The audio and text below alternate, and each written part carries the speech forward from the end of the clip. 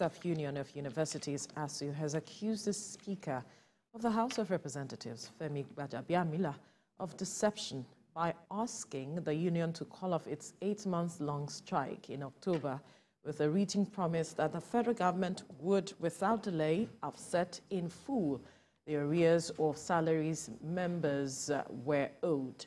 President of the union, Professor Emmanuel Oshodeke, disclosed this when he was asked to reflect on the Speaker's intervention on the current situation of their issues with the federal government. He said the Speaker needs to address the union as he still has the opportunity to prove them wrong by simply working out the implementation of his promises to the union. Reacting to this allegation, Chairman of the House Committee on Media and Public Affairs, Benjamin Kalu, says at no time did Gbajabiamila agree with ASUU that lecturers would be paid for the period they were on strike. Well, joining us now is a public affairs analyst, Muyiwa Ogunlaja, to speak on this matter.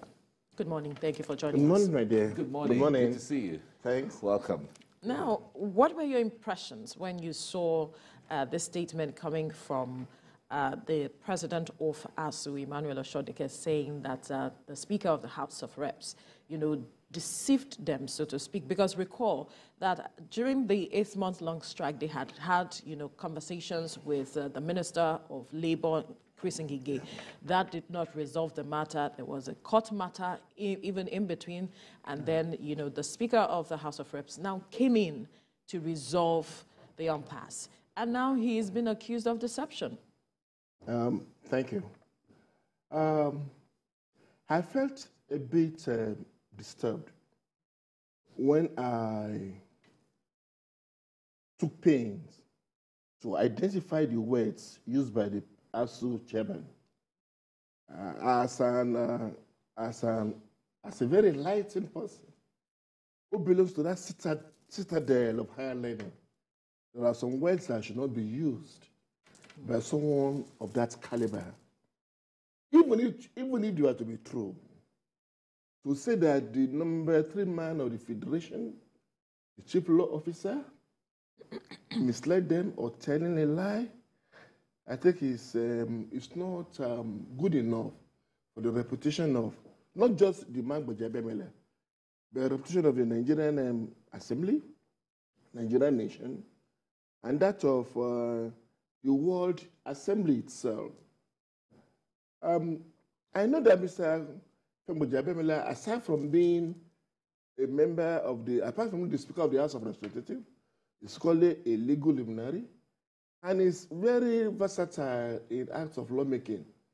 And I'm sure he is aware of the Trade and Dispute Act, 43 sections 1A and sections 1B, and of Cap T8, and I'm sure he wouldn't have said government will throw away all because they want to make peace with ASUU. So I want to appeal that maybe something is wrong. Perhaps man has been misquoted, because I know Prof to be very erudite, and erudite fellows don't talk, will not utter such words. I don't want to believe that he has been properly quoted. I don't want to believe that. But I know that Gbajabiamila will not sell off his constituency because of politics. Though cannot put anything beyond politicians, but not this kind of agreement. And he is likely to have told them that he will intercede on their behalf. He said he was going to speak with the president on the matter, on the matter of the no work, no pay. But if there was the contrary can be proved now. Okay, I'm not very sure. But I know that if an agreement of such exists, and the man dares append to that agreement, then he decides to vacate the seat. Because as the chief law officer, he was not hurt against the law.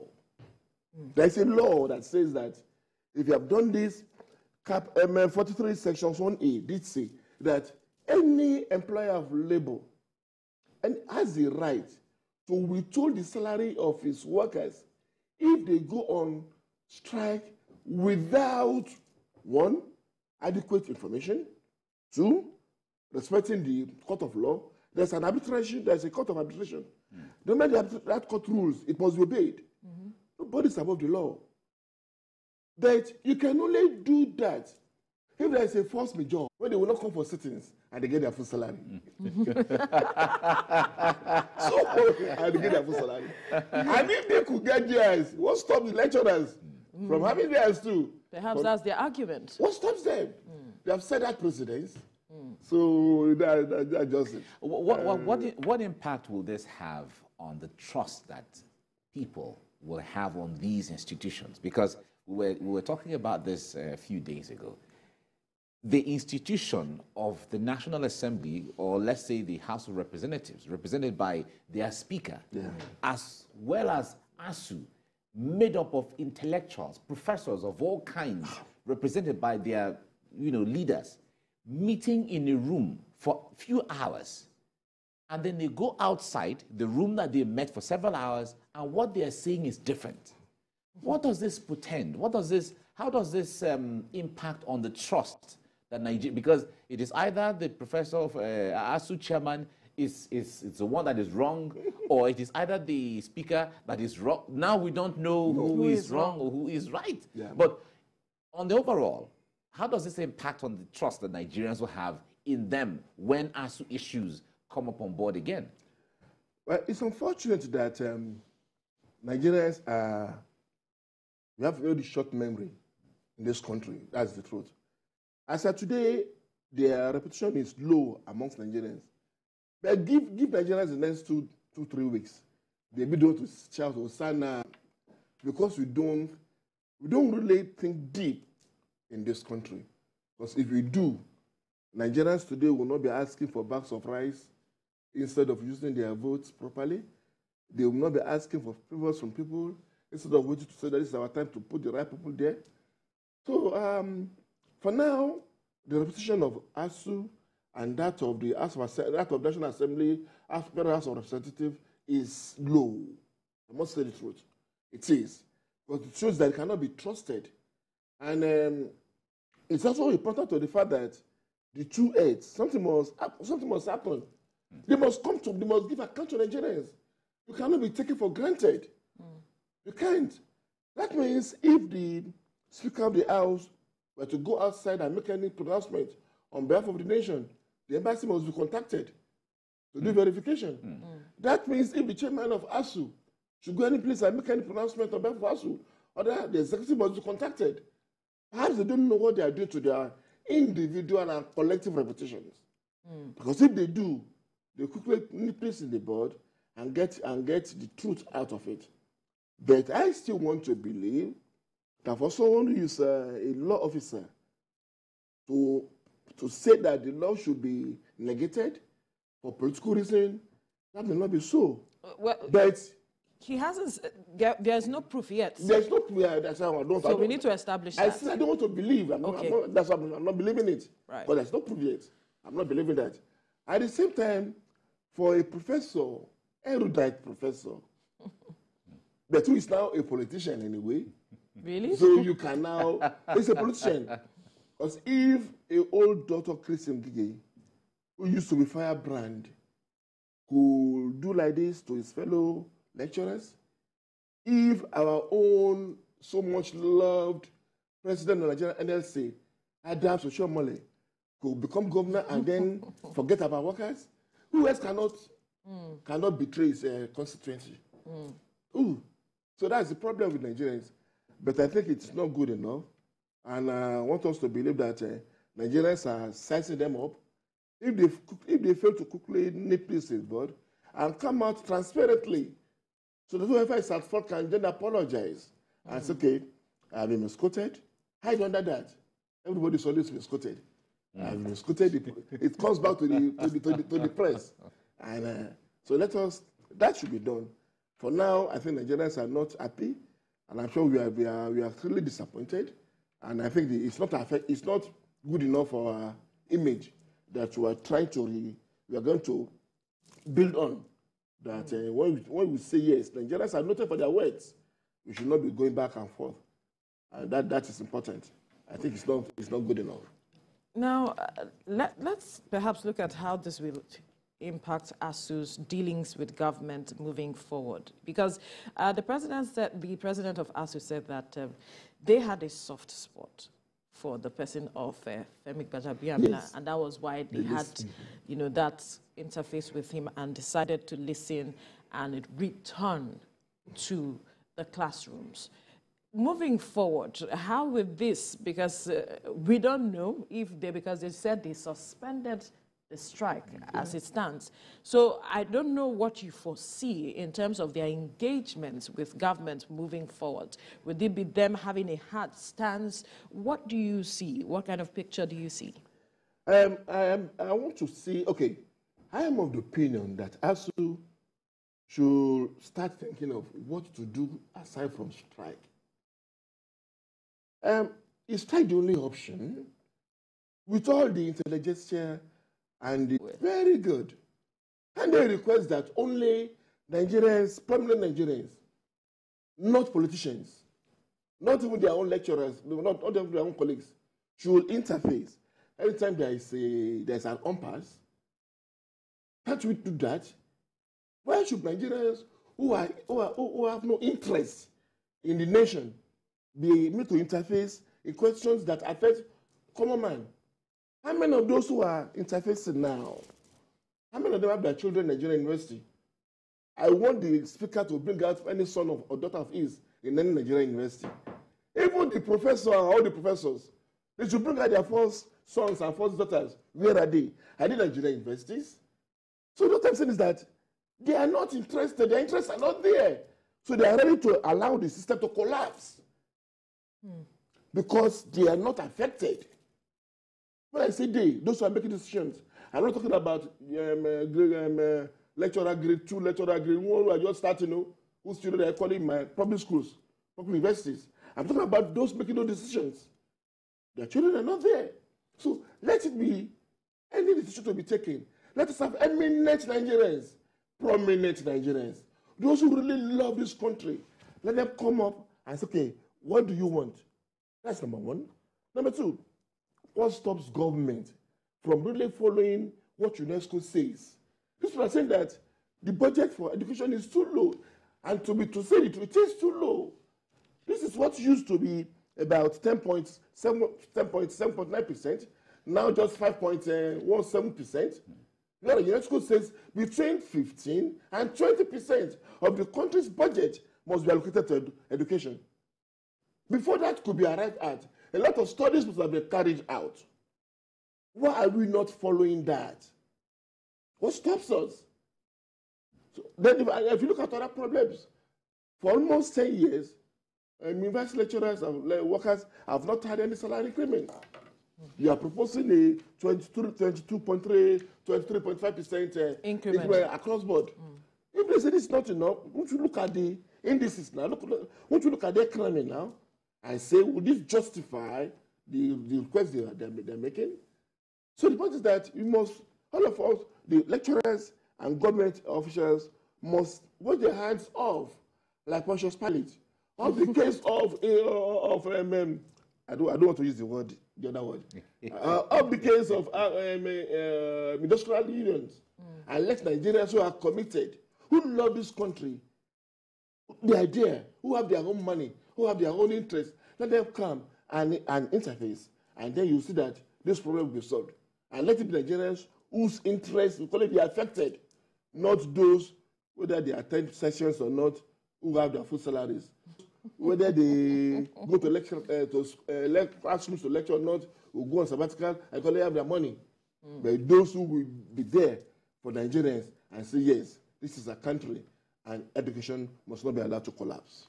All right, a lot of people have talked about the need for alternatives to the funding from the central government. Yeah. And they liken all of these to, institutions in the United States, in parts of Europe and parts of the Americas, and so on, where private universities, public universities don't go on strike. There's an arrangement where, universities are funded, their partnership, including infrastructure, buildings, and so on.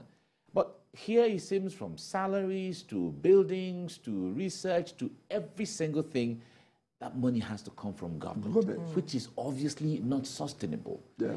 Is this an opportunity for us to begin to even look in that light?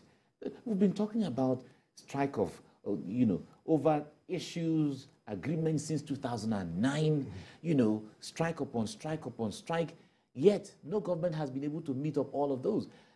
Is it one? See, you know what? Let's leave this government alone. Let's move somewhere else and think of how to engage with the corporate world, engage with other international organizations or even Nigerian organizations to begin to rake in funds to handle their own internal issues. Hey, that's correct. Unfortunately, about tertiary institutions, bottled water and salt, sugar. What is production of pure water? What has it got to do with development or in a university community? When you could go into how to make cement, how do you make cement and make the cost affordable to the people? When you go to how to make aluminum sheets, how do you do all this? Instead of going to real investment, they are busy with that. That's number one. And number two, our businessmen are too inclined, are too profit-oriented. They want what I call immediate profit. Instead of going into partnership universities and popping in their money that will take time to recoup, they want immediate return on their investment. And that is affecting the cost. You cannot go to any research and think that you get the reward until about maybe 6-7 years after that. That's when you can get the reward. And when the reward comes, you forget the years of forget the past. But they're not ready to do that. Another point is that our education system is tailored towards just learning to forget. Get me right? Learning to forget. When you learn, get a degree, then forget. The question is, how many of us who have gone through the university and talk about what we learned when we were in university now? Even when you are still there, the moment you are through, say, I'm through that course. You just close the chapter. You read to pass the exams, and you move on. You move on. Yeah. So there should be a rejig of our curriculum to make it more practical. So that on your own you can say, yes, I'm a graduate, I can do this, I can do that. University. I've listened to some of our lawyers when they come to court to argue cases, at times you want to run out of the courtroom. And one time now some of our doctors attend to patients. You will say, oh God, mass burial awaiting us. So the point is that a lot has to be done. We must rejig the education system. We must do a reshuffle of the scheme to make it practical, to make it result-oriented, and to make it what others are doing. When you say you're a graduate, you should be able to come out and say, yes, I'm a graduate, I can do this, I can do that. And then when inventions are made, government should encourage. All right. Pumping money. Why do you have centers, incubation centers? And if there are incubation centers, what are we doing? Right. There should be. And when such ideas come up, let incubation centers take them up. And then finance the project and let's see to fruition. I wonder why we are yet to make a kind of Nigeria. There was time when Professor this clickman from Unilag, this troublesome man from engineering department Unilag, Professor what's his name? Engineering department Unilag. Okay. Very troublesome man. You know him? Who produced car? This car that could move forward and move backward. It could move direct. It could move backward without using any reverse. All right. He's a very popular man who died very young. Okay. We have to leave. So what I said is that let our universities, let's get our things right and let's do the proper thing so that we don't have to wait for government. All right. And government should not be told to do duty. We need to leave the conversation here now. Public Affairs Analyst Muyiwa Ogunlaja. Thank you for your time on that. Thank you, my dear. Thank you so much. Thank you. Okay, my dear. All right. Thank you. Well, this is the final show for this year, right, 2022. It's been an interesting run, like I mentioned earlier, a very interesting run, talking about events, various events, and stories that perhaps shaped 2022. Recall we talked about Queen Elizabeth, the passing of Queen Elizabeth. Yes. We talked about flooding, and we also had the issue of ASUU strike and all of it, like we just concluded. And we had several issues. Yeah, we also had presidential primaries. Various political parties came up with their presidential primaries with all the drama that went in there. And recall that some candidates that didn't win, asked for their monies to be refunded. And some people from that. So it was a year with a lot of a cocktail of events. Yeah, exactly, with a lot of drama. And some positive things happened. And then we had the Japa syndrome. Yeah, the Japa syndrome was this year. Yeah, we had there were reports of some countries coming to even outrightly recruit Nigerian doctors. In Abuja and so on. So many doctors left, so many nurses left, and in fact, the medical or the health sector has not remained the same after that time. Absolutely. So these are some of the things, and now we at least this just happening now. We just lost King Pele.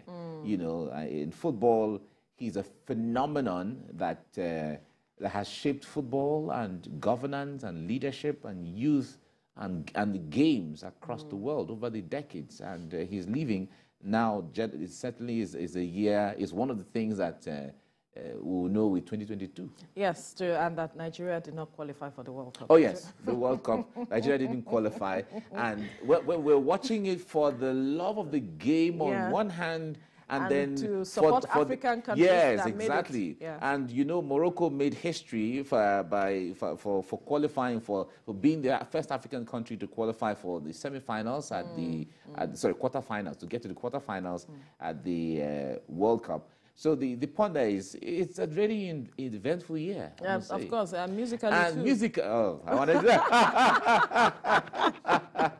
I want to say that too, that the Nigerian entertainment industry had a great time this year. Yes. Had a great time. Yes. From any sector of the country, give it to the entertainment sector. A lot of our musicians got awards across the world, broke records, shattered records, new records. A collaboration with Hollywood, and we saw a lot of wonderful acts coming out of Nigeria, and then also the Wakanda Forever. Yes, they came to Nigeria. Came to Nigeria to premiere. So we can only look forward to a prosperous year for 2023. Yes, the events will happen. It's natural with life, but we can only hope for a better year for everyone. Also, 5G technology was launched in Nigeria. I know why you're mentioning that.